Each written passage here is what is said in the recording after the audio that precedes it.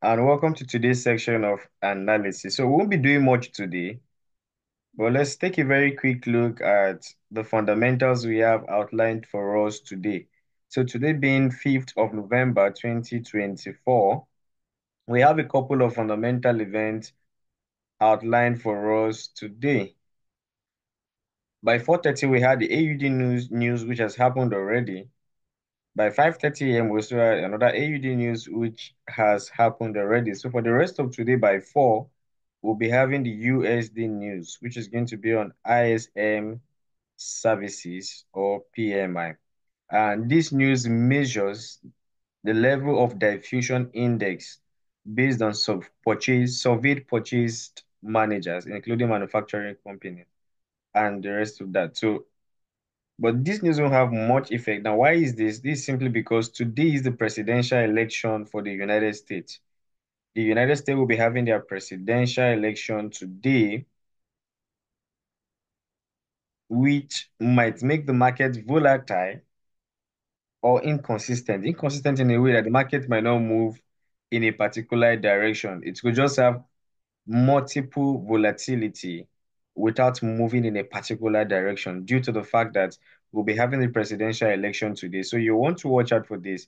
You can see this is a news for the whole day. You can see all day. And the impact of this news is not just going to last for today. It could last for the rest of this week. Could even last till next week. The impact of this fundamental event. So I want you to stay very much active on this event right here and trade cautiously. I repeat again, stay at alert on this event right here and make sure you trade cautiously based off of this fundamental news event. So let's move over to the technical side of things. Then later at night, we'll be having the NZD news, which is going to be later on at night. But for now, let's focus on these fundamental events that we have here and look at what the market is doing technically based off of these fundamentals. So let's move over to the technical side of things. I'll start off from the dollar index. I'll start off from the dollar index. So what can we spot on the dollar index from right here?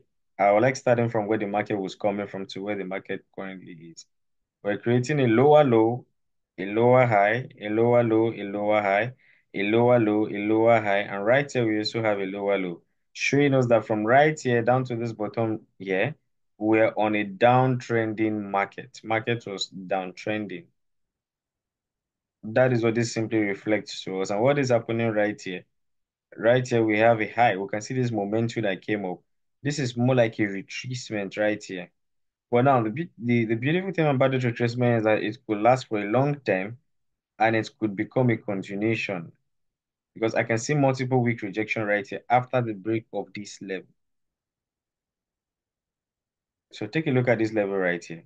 If this level right here gets respected, then we might tend to see the market moving towards the top because this level aligns to be a level of support, turn resistance, broken above, turning support again. And if you look down here, this is also a demand level. So this is a very strong confluence area. This is a very strong area that should be looked out for. So from right here, any rejection we spot from right here, we might end up pulling this market to the top. So we might still see a bullish dollar because we are on top of support and also on top a demand level. But if we break below this demand, close below this demand right here, I'll be seeing USD retrace down here before a possible move to the top or before a long-term move towards the downside. So this is what we are going to be expecting on DXY. Let's move over to the 4-hour time frame to see very clearly. Okay, so from the 4-hour time frame, we can see that once market tapped into this area of demand, just like I spotted, we got this rejection. On the 4-hour, we're on lower low, lower high, lower low, lower high. We had this weekly gap which created a lower low right here and brought us down to this area of demand, which is also on these levels of support and resistance. And so what is happening from right here? You can see that from right here on the 1 hour, we had a change of trend again towards the upside, which means we should be expecting the market to pull up to probably these areas right here. So we're expecting the market to pull up possibly to these areas right here. So as it stands on the four hours, dollar index is bullish. Daily, we are still on a retracement, but 4 hours, we are becoming bullish gradually on dollar index. But I'll be patiently waiting for us to break above this trend line for this to be confirmed. Let me draw a trend line. And this trend line is forming something like a pattern. It's forming something like a bullish pattern, a bullish flag pattern. So I might want to see a break above this trend line for us to continue moving this market towards the top. So a break above this trend line, a break above this trend line will indicate to us that this market might start moving towards the top. So I want you to anticipate and just watch closely. But I would advise that you don't do much today in the market, saying that it's the US election. So you might want to trade any other currency pair that is not um, paired with the United States dollars because of the fundamentals today being their presidential election today. So I advise you trade something like GBP, JPY, and the rest of that might not have much effect based of the election that is happening or Euro JPY, some of those currencies. It will be very much better you trade them than trading the USD because of the presidential election today. So from right here, we might be expecting a move towards the top. We might be expecting a pull, a tap down here, and a pull towards the top. So that is what I would like you to anticipate from these areas right here. Let's move on to the 1 hour time frame to see what the market is doing clearly. So 1 hour, it's even much clearer to us that the trend has changed. But then, like I said, let's see what happens on this trend line. Anytime market comes down, that touches the bottom of this trend line, it rejects to the top, touches the top, rejects to the bottom of the trend line, touches the bottom, rejects to the top, touches the top, rejects to the bottom. And right here, you can see we did touch the bottom of this trend line. We came to the top right here, of which we can see the market rejecting the top. We can see the market rejecting the top. So this could give you a very short sell before the buy is coming. But I'll be waiting for markets to break above this trend line. I want to see a break above this trend line, a retest for me to continue with this buys to the top. So if this doesn't happen, I'll be patiently waiting. I won't take any actions because 4 hours, we are still very bearish on 4 hours. Daily, we are still bearish. 1 hour is bullish. So 1 hour being bullish cannot it can't control the 4 hours. The 4 hours is higher than the 1 hour, obviously, in terms of time frame. So the higher time frame tends to give us a more clearer directional bias than the smaller time frame. So 1 hour is bullish, but 4 hours is bearish, daily is bearish. Until a break above this trend line.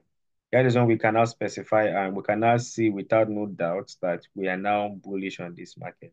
But 1 hour being bullish, it's not a go for me. I always wait for the 4 hours and the 1 hour to align for me to pick a trade, of which as it stands, those are not aligning. So I'll be expecting a break above here for me to take a trade. But as long as we are rejecting this trend line right here, it might be a sign that we are coming in line with the 4 hour trend. So I want you to trade cautiously, everybody.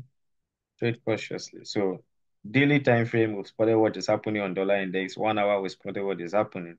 Let's move very quickly to other currency pairs. I'll be touching just few currency pairs.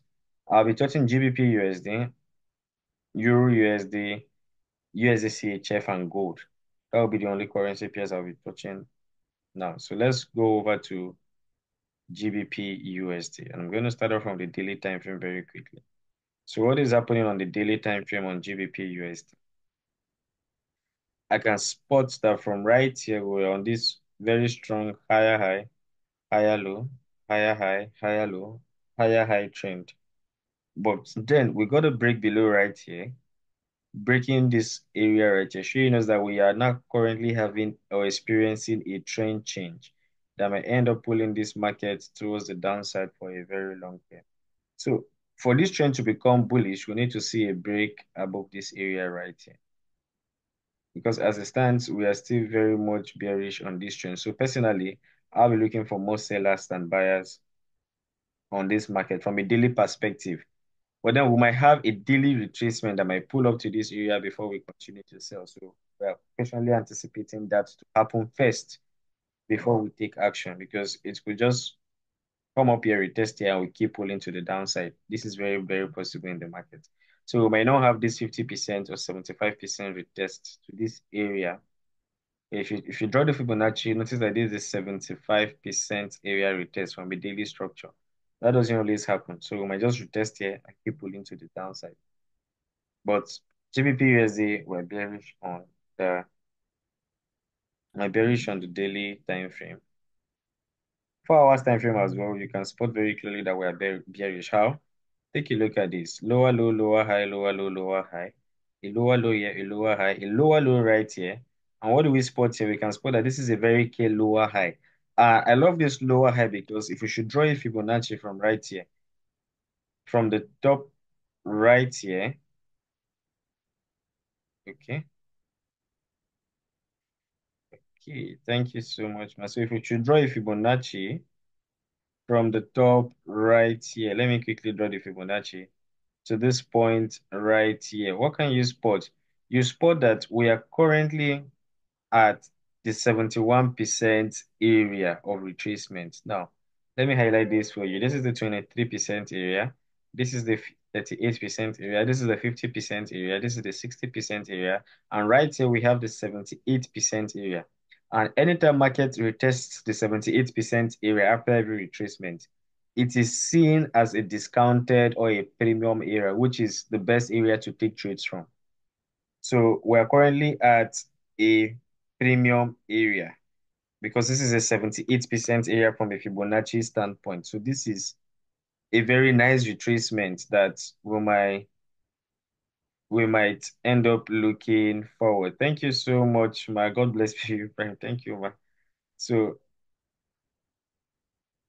So from this area right here, we can spot that very clearly we've tapped up on this area right here. This is also, if you check closely, this is not just a 71% area retracement. This also aligns to be an area of support and resistance. Now let's look from the back and let's draw this out here. You can see very clearly. This also aligns to be an area of support and resistance. Why? Look at what is happening right here. We had a support right here, a resistance right here, a resistance right here, a support right here. You can see how the market dropped, and now we're currently at this supporting area right here. So this is a very strong area indicating to us that we have a high tendency of pulling towards the downside. So there's a very strong tendency that GBP USD will pull towards the downside. Now, the only skepticism that I have is the fact that today is the United States election. So markets might be slow, markets might move randomly due to the election happening today. So if you look at the 1 hour now, this is the 1 hour time frame. 1 hour is already bearish on GBP USD. Let me draw this out for you. We're on this downtrending market from a trend line standpoint. And what happened? Very clearly, you can see that we've broken out of this. We've broken out of this area. Let me draw this as well so that we get to see this very clearly. So on a very clear standpoint, you spot there that we've broken out of this area where we had an impulsive move to the downside, a corrective move to the upside, and what are we expecting? More impulsive move to the downside. So I'll be very much bearish on GBP USD. GBP USD, I'll look for more sellers on GBP USD. Why? We've broken out of this trend line. We're currently on a very strong 4 hours and daily time frame resistance. So I'll be expecting more sell towards the downside on GBP USD. So that is what my expectation is going to be. I would have given a sell stop order, but I'm very skeptical because today is UX election. I'm going to keep repeating that. So I won't want to push in any trade and the market moves in a kind of random manner. So let's move quickly over to USD CHF and see what USD CHF is doing. So I'll start off from the daily time frame on USD CHF. Okay. So on USD CHF, I can spot very clearly that we're on this very strong downtrend where the market was pulling down with a lot of momentum. And right here, take a look at this. We're already on this market shifted and we are now having an uptrending momentum of which we broke this area right here. We broke this area right here. We got a retest right here. And what happened? We still broke other areas right here. And now we're also having a retest upon these areas here. So from this area, we tend to see a rejection from the daily that's going to pull this market to the top. I can see how yesterday's daily candlestick closed with a weak rejection. Take a look at this weak rejection right here. Let me highlight this first. Okay. Take a look at this weak rejection right here from the daily yesterday. And take a look at today's daily candlestick is coming in with momentum. So we tend to see more bullish momentum coming in from these markets. Take a look at what is happening right here. So we tend to see more bullish momentum. This is like an impulse, a corrective move. We're expecting an impulsive move to the top. So this is why I'm still even confident that GBP USD will be bearish for this market. So I'll take the last currency, which is going to be on gold, and I'll take just one or two requests and we'll call it a day for today. So gold has been on a very strong uptrend. Gold has been bullish for a very long time.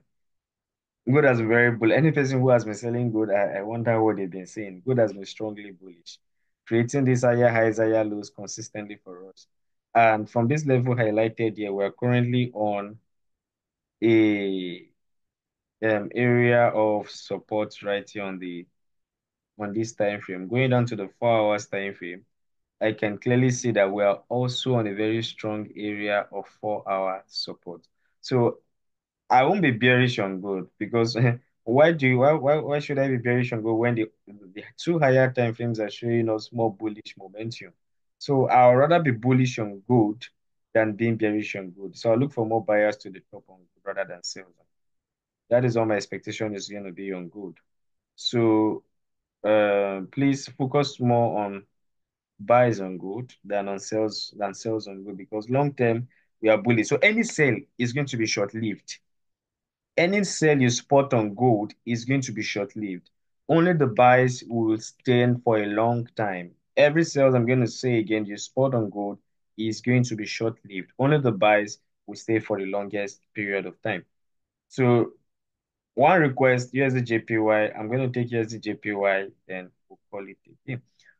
Now, remember, we started off from using dollar index as our point of reference when it comes to other currencies. And we spotted dollar index being bullish on the 1 hour time frame. So definitely, we're bearish on the 4 hour time frame, of which we're expecting a break above a trend line, of which the market is already on the trend line as we can spot. So USD is also very bullish. USD is also very bullish. Take a look at what is happening on USD.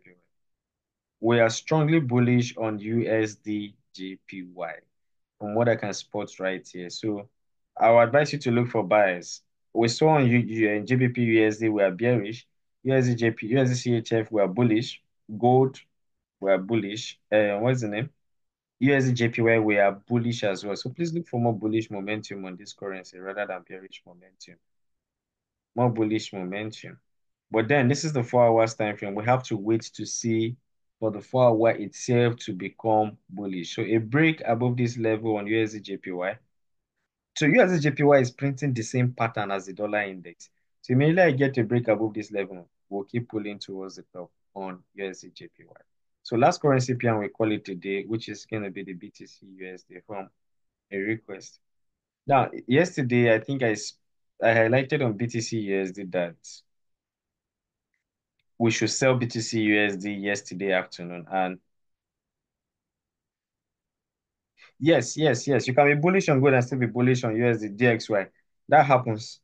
Check the data that have been happening. Now, there's a point in trading where correlation doesn't work like that. And gold is not like other currency pair. There are a lot of factors that affect gold. A lot of factors. So dollar can be bullish and gold is still going to be bullish at the same time. That happens. If you look at the data for the past 1 month, 2 months, you can see that happen clearly in the market, where gold is strongly bullish and dollar as well has been bullish at the same time. So that happens. So there's a point in time in trading where correlation does not work. Dollar can be selling and GBP USD can be selling as well. So be very mindful when this time comes up in trading. So yesterday DXY and BTC rather was around this area yesterday analysis in the morning. And I told us we are currently bearish on BTC USD that we should look forward to selling and take a look at the sell. And it came directly to the area I had predicted yesterday. If you stayed up on the analysis yesterday, you can easily spot this. It came directly to the area because we had this area as our first take profit yesterday when I was talking about it. And we had this area as our second take profit. It didn't come to the second take profit, but it surely did take the first take profit, which that should be more than 100 pips if you calculate rightly. So what is currently happening on BTC USD? BTC USD is not yet bullish. Why? We can spot that this is the previous 4 hours high. This is the new this is the new low created, right? Until we break above this high, we are still bearish on BTC USD. So a break above this high makes us bullish. But BTC USD for the longest time is bearish. I want you to take note of that. Longest time, BTC is bearish. But we need to break above this high. Longest time, rather, BTC is bullish, not bearish. Sorry for that, bullish. But we need to break above this high now for me to advise you to take a buy. As it stands, focus on the sell, please. Focus on the sell. The sell because we are currently below this 4 hours high. And you can spot the structure from here. Lower low, lower high, lower low, lower high. This is a lower low right here. This is a lower high. So I expect market to come and take the buy sell side liquidity right here to pull towards the downside. Because when we fail to take buy side liquidity, definitely market will come to take the sell side liquidity, which is down here. So that is what I'll be expecting to happen on this pair. I think we've had a lot of requests today. I think we have to stop here right now. Any other requests can come in the afternoon. I can see more requests, but please let's take that in the afternoon. Thank you everybody for staying up on today's analysis. So for BTC USD, I think if you can get a confirmation from right here, if the next two 1 hour candlesticks are bearish, the next 1 hour candlestick are two 1 hour candlestick like one, two are bearish. I'll look forward to selling BTC. So you want to take note of that because we're still on the seller's trend. Still on a stellar strength. So thank you everybody for staying up on today's analysis. See you all for London section, or rather New York section analysis. God bless you, everybody. Thank you very much. Thank you, Victor. Have a Thank nice you day. very much, Victor. God bless Thank you. you. Thank you. Go have a nice